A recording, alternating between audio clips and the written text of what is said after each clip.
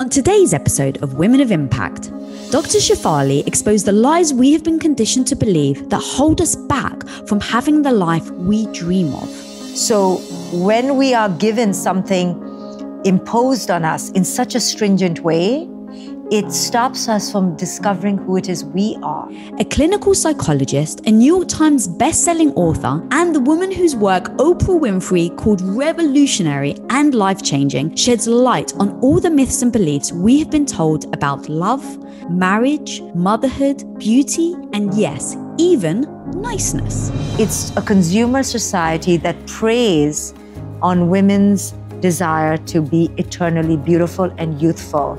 And it's a lie. So how do we free ourselves from false beliefs in order to show up every day as our true, authentic selves? We are at war with our own bodies because of this inner critic. And we women need to say no more. Get ready for the surprising answers on today's Women of Impact with the incredible Dr. Shefali. Welcome to the show, Dr. Shefali. Thank you for having me. You know, we've been wanting to do this for a long time, so I'm so excited. I know, me too. Your book is absolutely freaking amazing. And there's one set part of it that is the thing that I really want to dive deep on. And that's the lies that we've been told. And I actually want to start with a quote, because before I think we get into the actual lies, I want to talk about how we end up with these lies in the first place. Right. And I've heard you very eloquently talk about our belief system. And this quote is literally the opposite to how I thought, which is why I freaking want to go deep. I love it. We think they empower us when in fact they limit us. We believe that we will be nothing without our beliefs when in fact the opposite is true.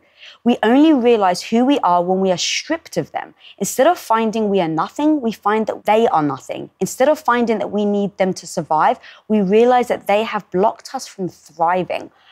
Talk to me about that, because I go so strong on the power of belief, but you've just kind of like knocked it down, and I love like new ideas. So sure. So ever since we are really small, we are given subconsciously by our families and by our culture a prescription list, which is the ways we should be, the ways we should act and behave, and especially for little girls, how to be silent and good and kind and skinny or not, or beautiful or not. And all those pressures come with those prescription lists that our mothers live out, our culture lives out, and we unconsciously oppress ourselves with. So when we are given something imposed on us in such a stringent way, it stops us from discovering who it is we are. So the beliefs become a noose, a cage. They are superimposed belief systems. They're not something we come into on our own through a careful wisdom and evolution.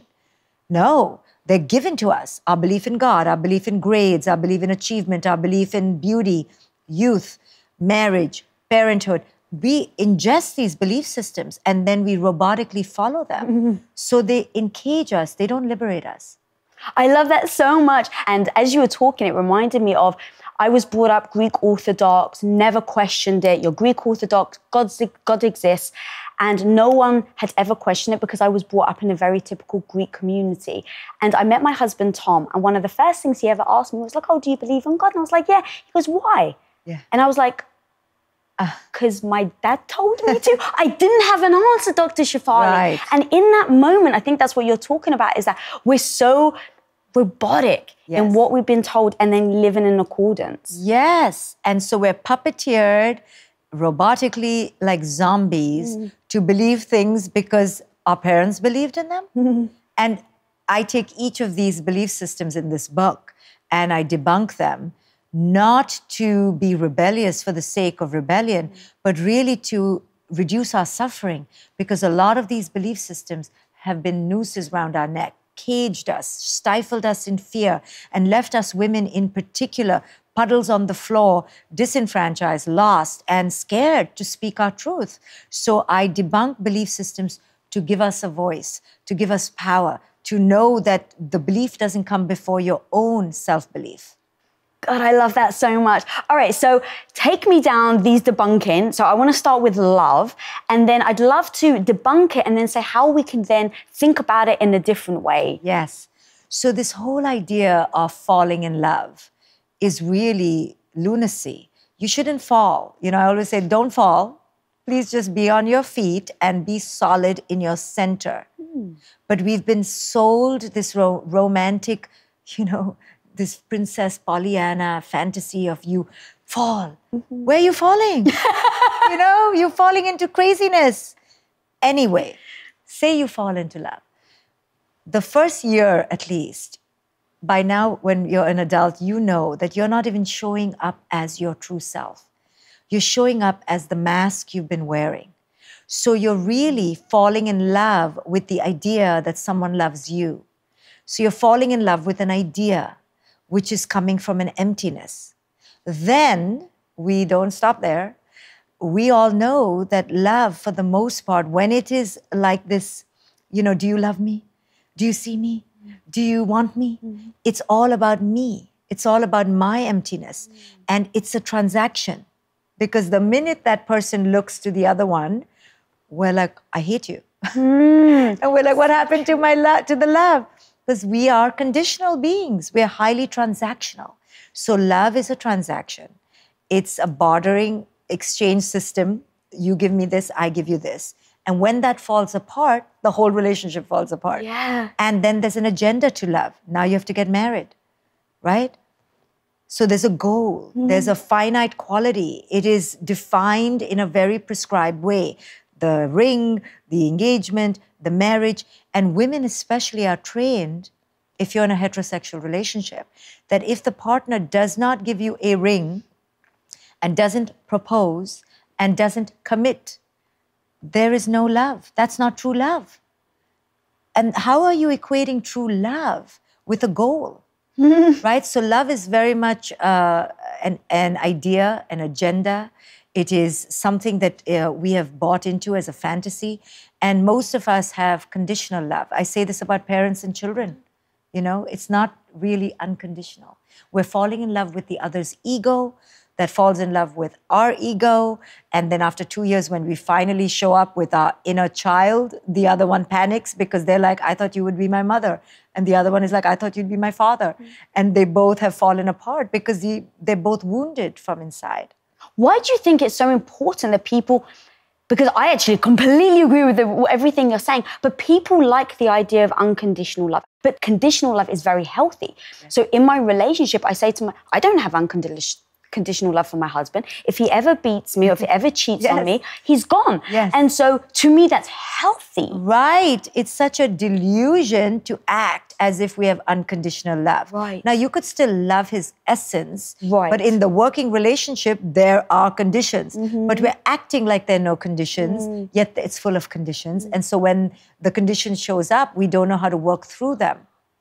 Right? Yeah. Then it's a betrayal.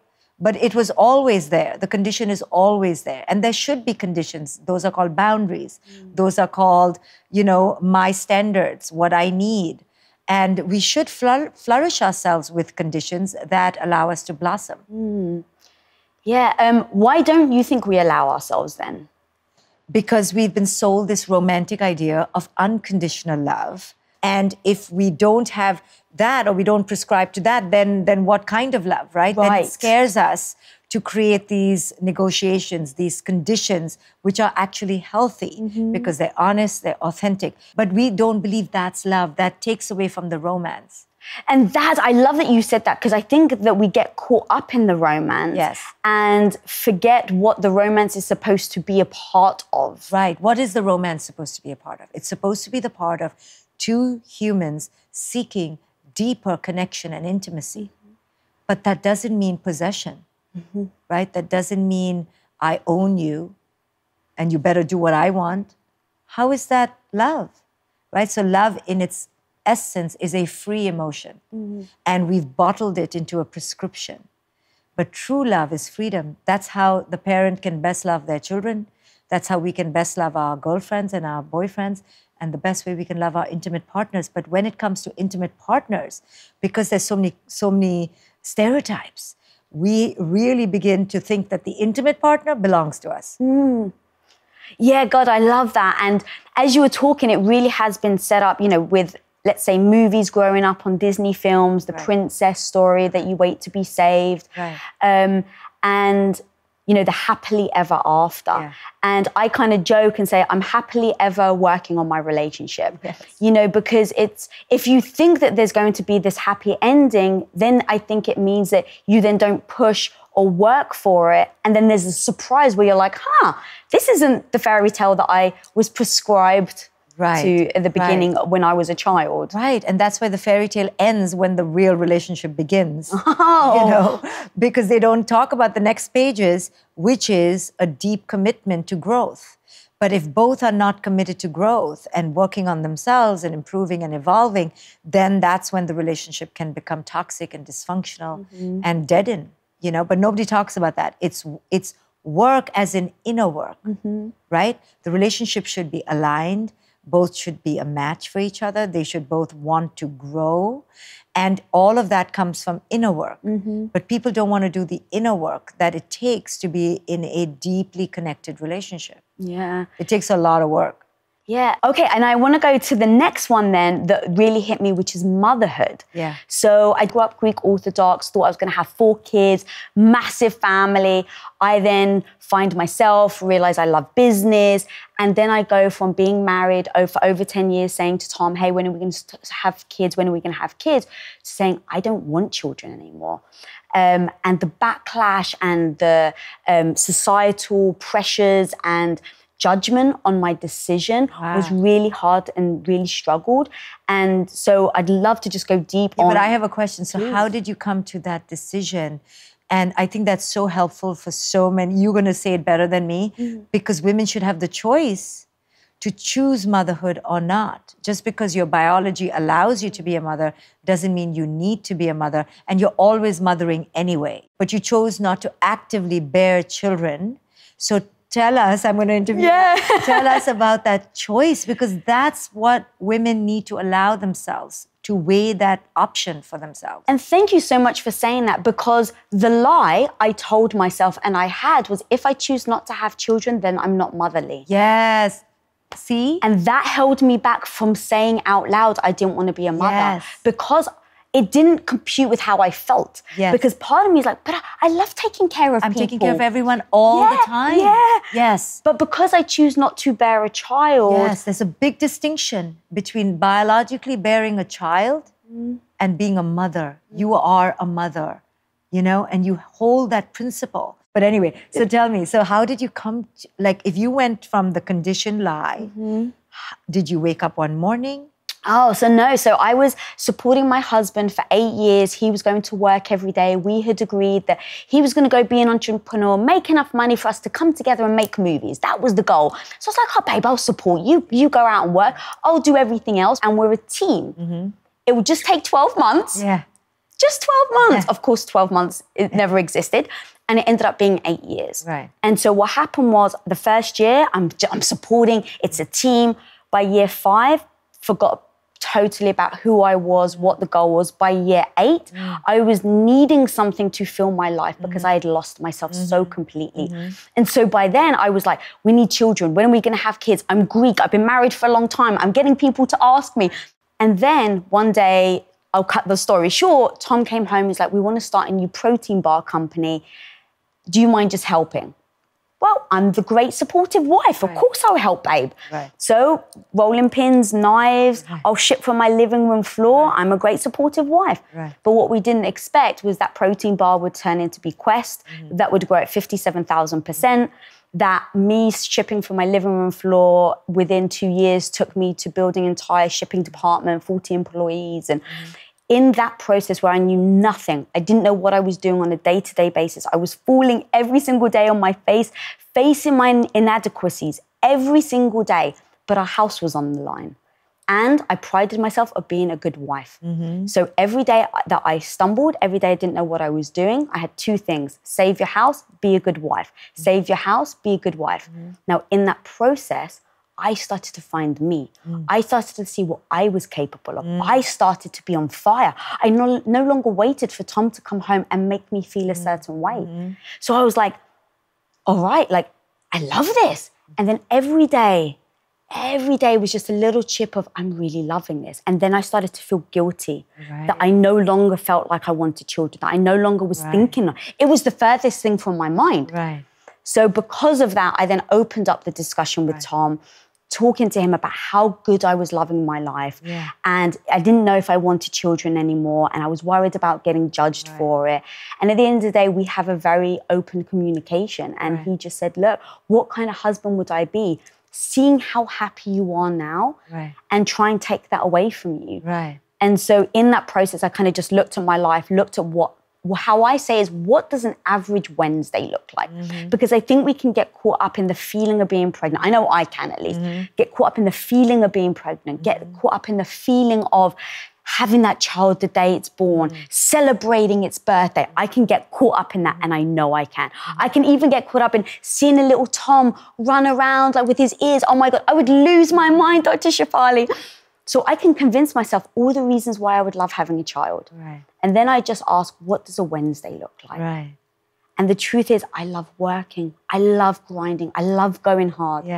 And so that was how I came to the conclusion. But then it took me over a year for me and Tom deciding to say it out loud. Because I did get hate. I got someone saying, you were so selfish. Imagine your parents never had you. And I'm like, well, I wouldn't be here to have to judgment on it. I wouldn't be imagining. Exactly. So I got so much backlash, so much hate. And it really, because I'm just stubborn enough, it didn't stop me. But that's why I really love that you address motherhood in your book. And look what pressure women have to go through. You had to go through internal agony to just say, not for me, right? You were judged, you were shamed, you yourself had a great crisis of yourself. Like, who am I? Am I really a selfish person? Am I not motherly, right? So this is what I mean, that just because we can biologically bear children, we have been sold the lie that our goodness, our caring, our mothering comes to rely on whether we actually physically bear children. It's a lie. They're not even connected. So that was a lot of working through. And we women deserve to not have to work through so much. So I'm offering women the permission to understand that you don't have to be a mother. But then I also talk about how mothers don't have to identify with being mothers either. Oh, yeah, let's talk more about that. Because, you know, I'm a mother and I've seen how crazy we mothers are and drive our children crazy, because now we identify with the actual mother-child relationship and we make that our PhD, our career, our relationship, our lover. We fulfill our needs through the mother-child or parent-child relationship. And the child becomes that object that we use to fulfill our inner needs. So I teach mothers to release that identity, to find your own wholeness through your child. You can't find your wholeness through your child. So stop trying to make your child the perfect child because you want to be the perfect person. Stop trying to make your child the competent one because you feel incompetent. So motherhood has a lot of pressure. Once you become a mother, oh my God, the pressure on that mother to be the perfect mother, to raise the perfect child. And that's what I help mothers also release from, that there is no such thing as a perfect mother and there is no perfect child. So stop identifying as the perfect mother because you will drive yourself and your kid crazy. So that's what happens to us. We get so tethered to that identity that not having it freaks us out. We're terrified. Yeah. So how do we start breaking that then so that we don't pass it on to our children and our children's children? Well, it's through the process of wisening up to understand that culture has sold us a lie. It's not true. It's not true. The whole idea around motherhood, for example, or that my goodness comes from mothering is a lie. The two are not connected. So we have to do this dismantling process. Right. How do you for do ourselves. that? Yeah. Well, books like this will help you to get the permission. You know, I remember one mother said to me, she was so grateful because I gave her the permission, you won't believe what I gave her permission for, to not give her kid breakfast in the morning. Because the kid wanted to eat only after like 1 or 2. The kid's palate was not opening. You know how sometimes not a morning person? The mother tortured herself to serve the best breakfast. Now, this is so simple. People need permission. So books like this give you permission to have a paradigm shift. You know, once I told her, who said we need to eat breakfast? F the breakfast. She's like, really? Really? I can F the breakfast? Okay. That's so amazing. So you needed permission to go, F motherhood. Yeah. You don't need it. Yeah. You're full, you're complete, you're whole. Or for somebody else, it could be F marriage, right? We need the permission to believe that there are other options so that we can still feel worthy without what culture has told us. So culture has really curated us into a, museum piece. You do this, then you do this, then you do this. And these prescriptions become nooses around our neck. Look what happened to you. You suffered so much around this one fundamental decision. So if you had just released the pressure that everyone was putting on you, that you had to make a decision right now, Yes. Plus, a lot of people say, society is, your purpose is to have children. Your entire purpose in life. Right. And even to the point where I was very confident, I decided I'm not going to have kids. I knew it. I'd said it out loud. I, really believed in it. And I go to the doctors because I hadn't had a period in 10 years. And I kept going to the doctors. Finally went to the doctors. I was like, please do scan something. Like, something's wrong. Right. So they do, and they find that I have polycystic ovary syndrome. And so the doctor comes in. She comes in with a little notepad, and she looks at me, and she's like, okay, so yeah, we actually found some cysts on your, ovaries and blah, blah, blah. You haven't had a period in a while. And she like, oh, but you don't want children. Is that correct? And I said, yeah. And she goes, oh, well, then you're fine. No worries. Come back next year. Right. And I was like, I'm sorry? I have a health condition, but because my ovaries aren't going to have children, then who cares if my body's still in disarray? Right. Like, I was so horrified, Yes. Dr. Shefali. Yes. Like, this is a professional. Yes. Now, when you think about those small little things that are dripping on us women every day. Every single day. I only have one daughter. Look how I even just said. I just said I only have. Right. Because I feel I'm supposed to be saying sorry. Again, to whom? I had one child. I was told, oh, you only have one? So I began saying, I only have one. Like, I felt embarrassed, ashamed. Now I should have two, at least, because that's a happy family. Then once we have the child, we have to spring back into our pre-natal bodies. And now that's healthy. And then we have to go back to work. And then we have to breastfeed for 10 years. And then we have to make cookies and drop them off at school, walking in it's like so much pressure now. Life isn't simple as it could be.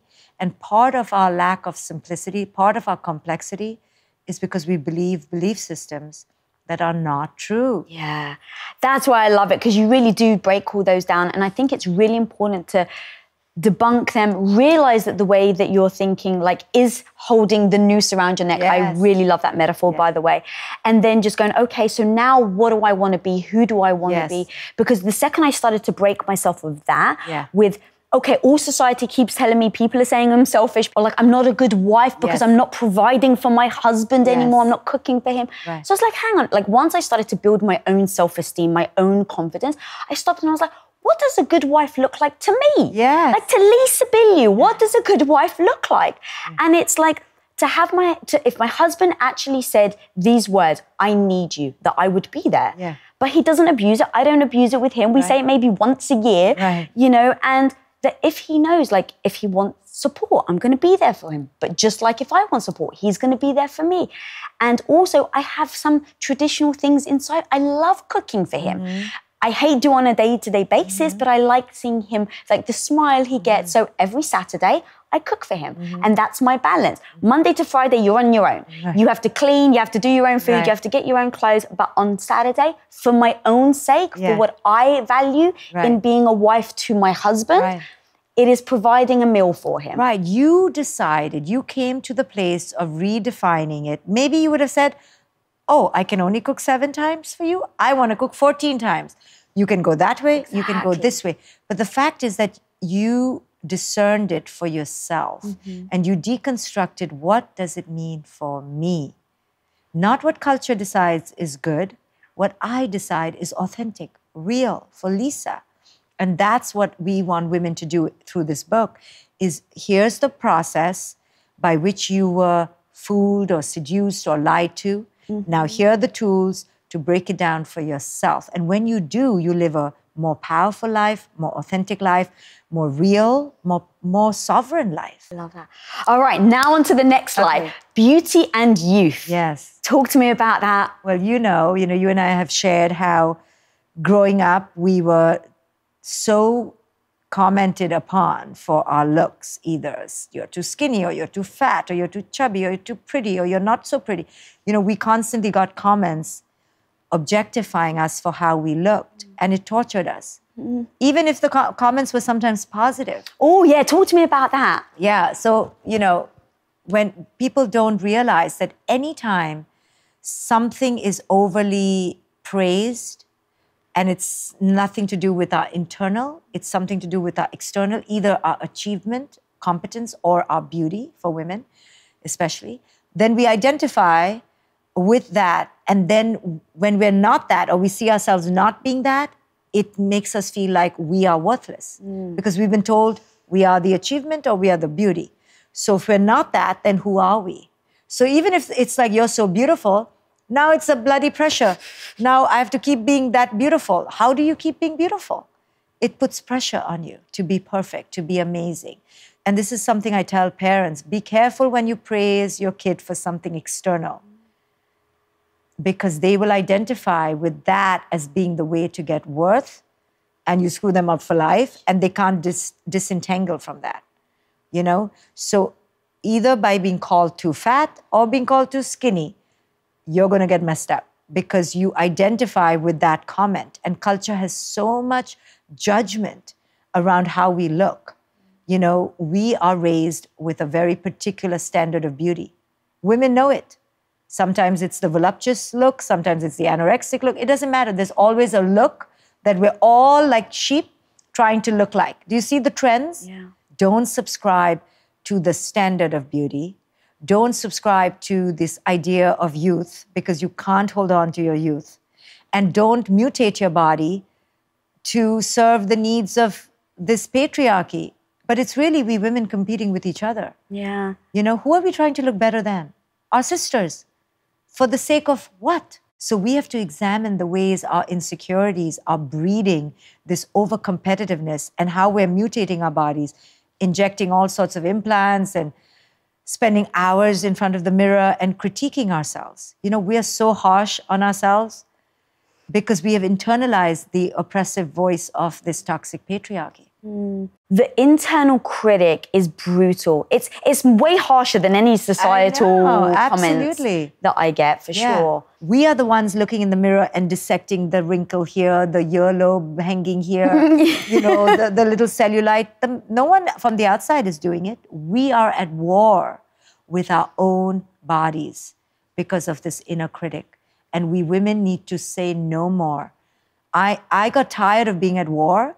So I was like, okay, either I starve myself or I accept, and I went on this radical acceptance a decade ago that I have big hips according to culture. Okay, it's all relative. Yeah. If I go to another culture, they'll be like, you're so tiny. Yes. So I'm very aware. I'm really glad you said everything's all relative. It's all relative, right? And in this culture, they're considered big. And in this culture, I feel really shitty about my big hips. So I'm going to decide that I won't let culture own me. And I'm going to own my own hips and the cellulite that it comes with, But I see the inner critic because of what culture has done to me. But I can separate now from it and go, that's the voice of culture. That's the voice of the magazines. That's the voice of the standard of beauty. And I'm not going to buy into it. Mm-hmm. But it's a war because we've been so oppressed by it. If I said to you, Lisa, wow, you have wrinkles around your eyes, 100% I've ruined your day. Yes. Why? Because wrinkles are apparently a curse word. And I'm like, why do I not like the wrinkles? Because I've been taught to not like wrinkles. I've been taught that wrinkles means I'm growing old, and apparently growing old is a terrible thing to do. We should have flawless skin. What is this rubbish? Flawless skin. Nobody has flawless skin. That's why we cover up our skin with makeup. I mean, this is a tragedy. I fall into it too. I'm here to be real and human. But I can begin to see how I only suffer when I castigate myself. You know, and I'm learning for myself to neutralize the word cellulite, fat, thin, wrinkles, old.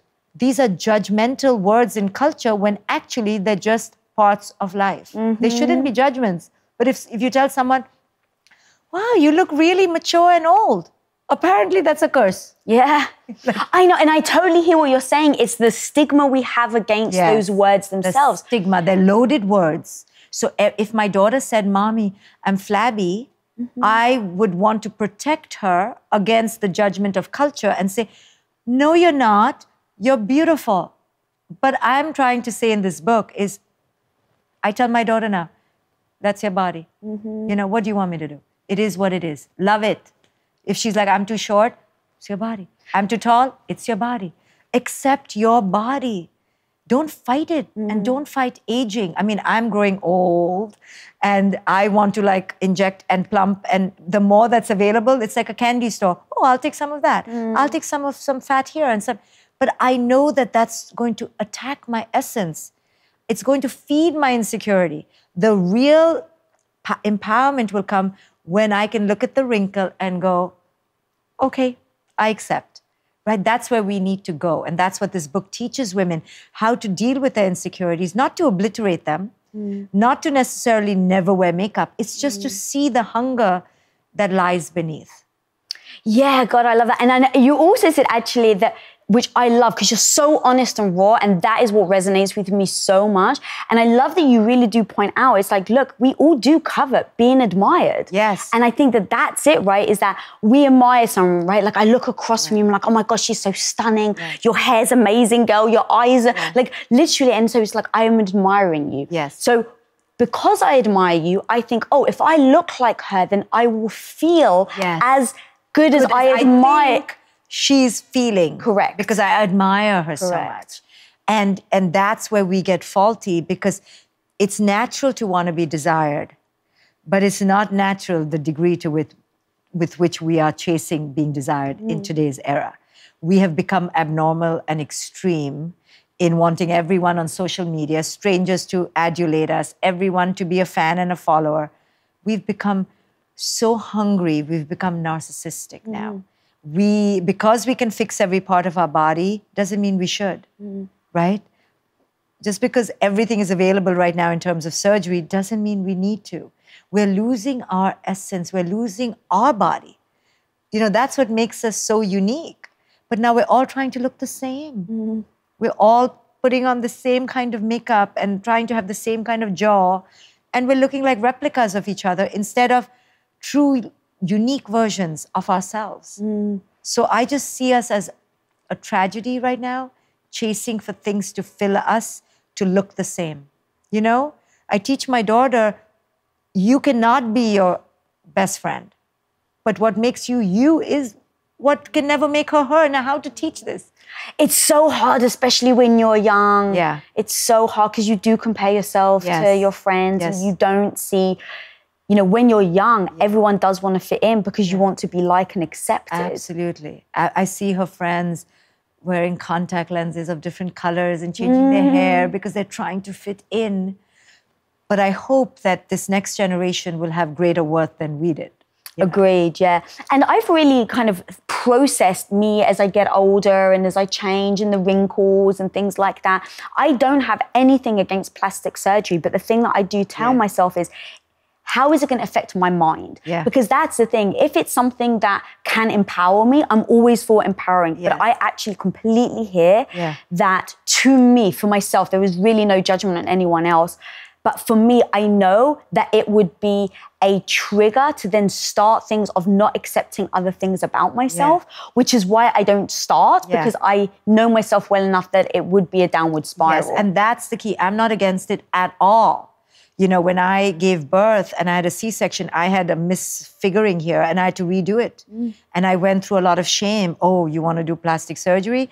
Right? So either way, there's shame, right? If you don't do it.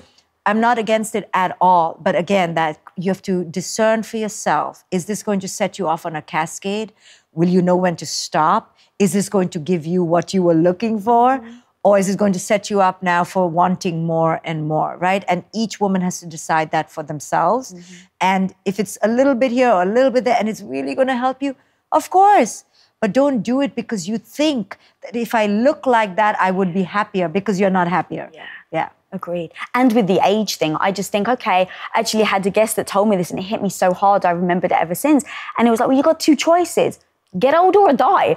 And I'm like, it's so matter of fact, but I'm like, you're so right. Like, don't we all want to get older? But women are told that they cannot look old. That's why. Look at the difference between a 50-year-old man on average and a 50-year-old woman. She's coloring her hair. She's doing her hair. She's got her eyebrows done. She's got all done up. And the guy is just hanging loose, graying, losing his hair, punch. He's not so concerned as she is, because we've been stereotyped to be desired for our youth and our beauty. And part of it, I was, discussing with Tom in another interview, part of it is biological, but we've gone so far in wanting it, we've stopped accepting the natural process of aging. Yeah. And we have to claim that back. Culture's always going to sell us. You can be flawless and youthful for the rest of your life. It's going to lie so that we buy products. How many creams do you have? Right? This anti-wrinkle, this anti-aging. We all buy. Oh, yeah, totally. I have like I could open a pharmacy. Yeah. Right? Because I'm thinking that serum is going to do the trick, right? Yeah. And then you look 3 weeks later and you're like, did it work? Did it work? And it's all the same, right? So it's a consumer society that preys on women's desire to be eternally beautiful and youthful. And it's a lie. Yeah, and I get really, because I love business, I really get torn because it's like, well, companies wouldn't exist if people weren't buying their product, right? They would just go bankrupt. Like, if you have a product that no one is buying, you wouldn't exist. So it's this perpetual refeeding itself, because companies open up, women go, oh, you can make me younger, so we buy it. The company gets more wealthy, right? Because it's succeeding, because people are buying the product. So then it becomes this perpetual thing of, oh, this works, so keep doing it. Right. Well, it doesn't work and it never works, but there's an illusion that it could work because it works for the short term. So I mean, it works as in people are buying. Yeah, the cycle works beautifully. Correct. So companies create a need to solve the need. Right. So create the need to solve the need. But that's where the consumer, especially us women, need to go, I'm fine being old. I'm fine with my wrinkles. I'll just use this basic face cream and end the profit making. But it's anti-entrepreneurial. I get it. But we got to stop feeding our own insecurities. And that's the thing. Even as you're talking, I'm like, everything you're saying, I agree. But I'm still going to go tonight, take my makeup off and put the anti-wrinkle cream on. No, we will. But it's how many and how much. And how it affects you emotionally, I think. If you're like, this has to work, otherwise I won't feel good. That's what we're talking about. If it's contingent on our worth. If you have 2 face creams, 2 pairs of shoes, 2 this and 2 that. We saw during the coronavirus pandemic how we all downsized. We were wearing, I don't know about you, I wore the same, no shoes, no bra, same 5 outfits, and I barely combed my hair. Oh, just the same shirt. The 5 t-shirts, right? So now it made me realize, and for myself, I've put a moratorium on buying new clothes. I'm scared to even say it, but I realized I don't need new clothes. I could have lived in those 5 t-shirts for the rest of my life. So I want to contribute towards the end of this madness in my way and stop feeding myself. How many shoes do I need? I'm embarrassed now when I look at my closet because I was so sparse during Corona. I was only living off the same 10 things. And when I look at my closet now, I go, who was that person? And the jewelry, I mean, I'm embarrassed. I never used to go without earrings and jewelry. And now I can't put it on anymore. But did you hear that plastic surgery has actually gone up because on Zooms you look at yourself? Can you imagine? It's because of Zoom now. I just heard about it. So now tell me, if everything is going to feed our insecurity, that's what this book teaches women. Don't buy into the madness because there's no end to the madness. And this book really empowers women to find their true warrior, their inner goddess, their sovereign queen. You know, I talk about the queen energy. When we begin to occupy the power that this book speaks to, sure, we'd still wear the earring and you'd wear the watch, but you won't be hungry and you won't feel lesser than without it. And that's liberation. I can be with the watch or without the watch. I'm as powerful. That's liberation. I freaking love that. All right, now let's talk about niceness. Talk to me about that. Well, just quickly, women have been indoctrinated to be sweet and kind and obedient and loving. And what are other words? Good, Yes. right? So little girls take that in, and we believe that if we're not nice, aka the bitch, or a slut, oh my goodness, we are to be ashamed and we are not worthy. So we try very hard to be very nice. So we allow people to invade our boundaries. We allow people to get their way. We shut up when we should be speaking up. We're waiting to protest. We take a long time before we go, that I should have said no to. So our mandate needs to change from being nice to being real, to being authentic. So when my daughter is not so nice, but she's damn authentic, like she'd be like, Mom, I really don't need your opinion right now. I'm like, you're so mean, right? Because that's what you're so mean. And she'd be like, I'm just telling you the truth. So I would rather that than her being fake to be nice for my ego. So this is a big one for women because we really want to be the good girl, the people pleasers, the saviors, fix everyone else's life. And then we lose ourselves. And slowly, by the time we're 50 or 60, we are a speck of who we were. That's why we want the grandchildren to repeat the cycle again, Can I please now take care of grandchildren? Now, there's no harm in being a nurturer, but if it's a pattern, robotic pattern, then we need to question it. Yeah.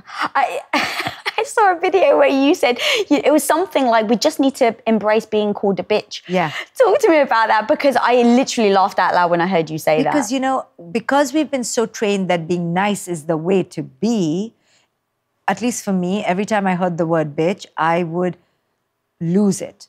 I'd get depressed. I think the person didn't love me. I think they had insulted me. Now, they may have meant it as an insult because it's meant as an insult. But I began to reframe it and I began to realize the only time I was being called a bitch is because I was like standing up. I was pushing back. I was going, no. I was being dominating and people didn't like that. So I was a bitch. So once I understood why I was being called a bitch, I made friends with the term bitch so that I could keep being the bitch. And because if you can't take it and you take it as an insult, you shrink away from it, back to nice girl, and you lose your voice. So I'm like, call me what you want. Call me an idiot, call me a dumb, call me anything. Once you begin to deconstruct that these are just labels, projections from people and culture, have nothing to do with your essence, you're like, I get it. I can see why you think I'm dumb. I can see why you think I'm a bitch. It's all in your own movie. It has nothing to do with me. Because I'm disagreeing with you, I'm suddenly dumb. Because I'm disagreeing with you, I'm suddenly a bitch. I get it. I understand. I respect you. You have every right to hate me. You have every right to judge me. I don't believe I'm entitled to people's approval. And I'm not desiring of it either. But I'm certainly not entitled to be liked by anyone, including my child. Everyone can have their own relationship with me. The key is, do I have a relationship with me? And when you get really centered in that power, I love me, I like me, I back me up. Yeah, I make mistakes. Yeah, I F up all the time. But I got me. Once you become your own lover, your own partner, your own best friend, your own parent, now that's liberation. You're not like seeking people to give you what you want. And do you repeat that to yourself then? Because in those moments, right, where especially like if it's someone close to you, like your daughter or a parent or a best friend or a partner, when someone is saying like whether, they're calling you a bitch or something else, in those moments, you still want to be liked, right? And it still does sting. So how... it hurts terribly. But because I'm a therapist and I do this work all the time and I'm helping people deconstruct out of that hurt, I can do it faster for myself. So how would you advise someone like... So I realize, and I teach people, that the part that's hurt is not your true essence. Your true essence is not hurtable. Your true essence is not destructible. Your true essence is not rejectable. What's getting hurt is your idea that you need that person to approve of you. What's getting hurt is your void. Your emptiness, your empty self. The need is getting hurt. The need is being rejected. If you are touching your true self, nobody can hurt you. And guess what? That person is not hurting you from their true self. They're hurting you from their ego because they're hurt. So once you understand it's just a game of like mirrors, smokes and mirrors, you're like, okay. That hit me so hard. That was so good. It's liberation when you understand what is getting hurt. There's no such thing as you are hurt. Yeah. There are aspects of you. There's the true self and the false self. The false self is getting hurt. The ego is rejected. The true self is unrejectable. Now, when you live in your true self, imagine the liberation because you are the queen. You know, you're not destructible. So all of us have a true self waiting to welcome you. All of us have a true self waiting to contain you, to hold you. We have divorced ourselves from our true self. The true self is like, come to me. If you live within me, you will never be hurt. Sure, you'll be sad, you'll be happy, but you won't be devastated anymore because I got you. And that's what this book does, is take women from their lost self, their false self, back home to their true self. Ooh, that was so good. The last thing I want to touch on, which again, it was like, I love how the language you use in the book. I love how sometimes I think I know where you're going to go and then you throw a right hook. I don't see it coming. But you talk about toxic femininity, which I've very often spoken on the show about toxic masculinity, but I'd never heard of the toxic femininity. Yes. Can you break that down for me? Well, when that niceness becomes servility, when adaptability becomes lostness. You know, the good qualities of the feminine, the good qualities, the powerful qualities of the feminine are caring, nurturing. We're lovers, we're connectors, we're empathic, we're from the heart. But when it becomes toxic is when it goes extreme, right? When now you're nice, but you're not nice to Lisa. When you're so adaptable, but you're compromising all your own values. Right? When that becomes extreme. In the same way, masculinity is what we all need too. We all need the feminine and the masculine. But when the masculine becomes toxic, right? When good boundaries becomes violator of boundaries, that's toxic, right? One is to have good boundaries. One is to have such good boundaries, you invade other people's boundaries and don't care. Or being logical is a masculine quality. But when the logicality becomes excessive rigidity, that's toxic, right? When it loses the heart. So I talk about these two principles in the book about be careful. Where are you on the spectrum of masculinity and femininity, and have both playing for you. But again, this takes self-awareness and the inner work. It takes you to be aware of yourself. Yeah, and also anger, correct? So you say, we're taught to kind of, for females to move away from anger, but you actually, talking about the masculinity, it's like, no, you need to harness the anger. Right. Anger doesn't have to be rage. Right. It doesn't have to be an alcoholic blackout. It doesn't have to be abuse of another human being. Anger is a powerful protest against inequity, inequality, injustice. How can you not have anger? But you need to have conscious anger. Anger that is truly not dumping, not reactive, but really a protest for change.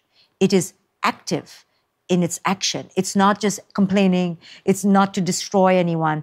It is truly to stand for what you believe with a declarative commitment. That's how I look at anger. But not, taking any prisoners, not being waffling in any way, truly declaring a commitment to your value. Honestly, Dr. Shefali, I could talk to you forever, girl. We literally just touched on like one tiny section of your book, but please tell everyone where they can find you, where they can pick up the book and all that good stuff. Absolutely. So they can get this book at my website, drshefali.com. I'm doing a course on this. I do many courses for parents, for relationships, and to become more conscious. So yeah, drshefali.com. Thank you for having me, Lisa. Oh my God, it's been an honor. Guys, go check out this woman. It was so much fun reading her book. So seriously, go pick her up right now. If you're not following her, go follow her. Go check out her website. And if you're not following me, follow me at Lisa Bilyeu. And if this episode brought you value, please do subscribe. Click that link right there. And until next time, guys, be the hero of your own life. Peace out. What up, guys? Thanks so much for watching this video. If you'd like another dose of badassery, make sure you watch this video right here because I know you like it. But hey, also, while you're here, guys, you might as well click that subscribe button down there so you don't miss any future episodes. And of course, until next time, be the hero of your own life. Peace out.